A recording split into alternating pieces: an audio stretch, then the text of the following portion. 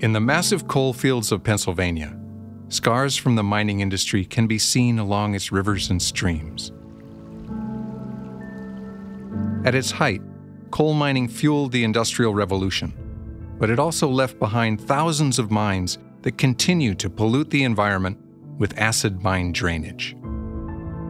The coal mine drainage is a challenge because so many of the operations that created the problem have gone bankrupt and aren't there anymore to deal with it. And they've generated a pollutant source that could last for thousands of years.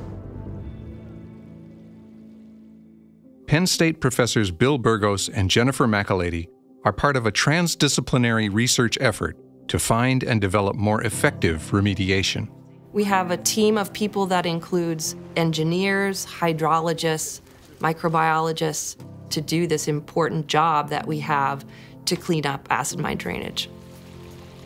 The legacy of the coal mining operations has basically taken rock that was stable under a certain condition and now exposed it to air and water, leading to these reactions that produce this drainage. This is the air shaft of an abandoned underground coal mine. The orange water coming out of the ground is highly acidic and steeped with toxic heavy metals, principally iron, aluminum, and manganese.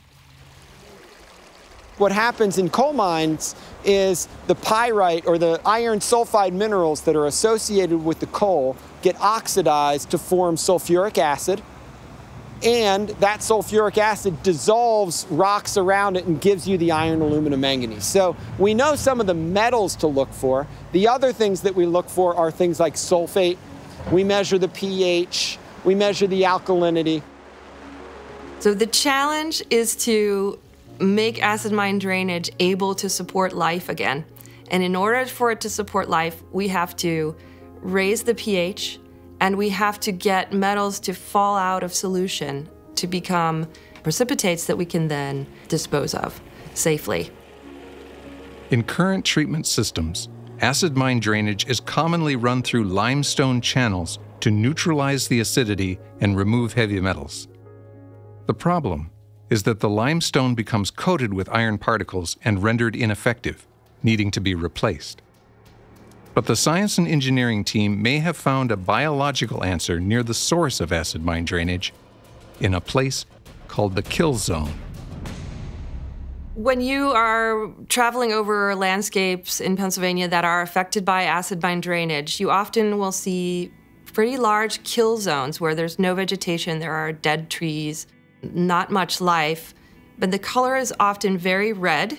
And that red color is actually a result of treatment. It's the result of iron being oxidized and being immobilized in sort of what we're calling an iron mound.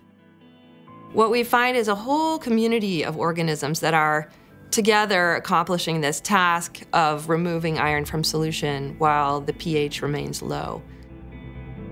And that community contains a really quite beautiful assemblage of organisms that harvest light, organisms that produce oxygen, organisms that cycle iron, organisms that recycle organic matter.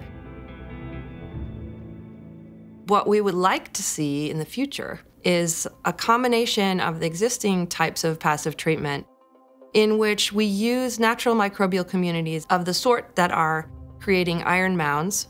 Those communities can remove most of the iron at a low pH.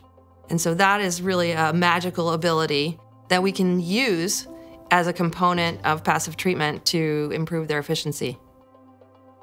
But even finding and getting to the many sources of pollution is going to be a challenge. To that end, Penn State faculty and students work with stakeholder citizen groups like the Moshannon Creek Watershed Association. Dr. Burgos contacted us, and so they came and they sampled the watershed.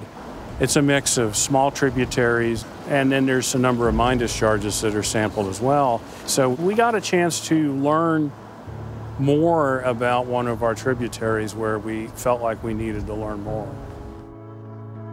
Looking at Moshannon Creek tributaries like the veins of a leaf, you can see the area to the west is adversely affected by acid mine drainage.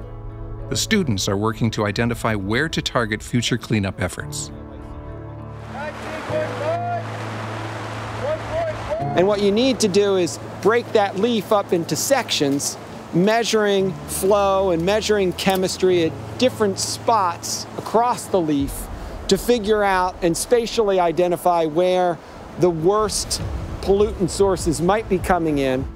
And then ideally, if there is assistance that we can provide with helping in a Growing Greener grant for remediating some of these sources, that's what we want to do in the future.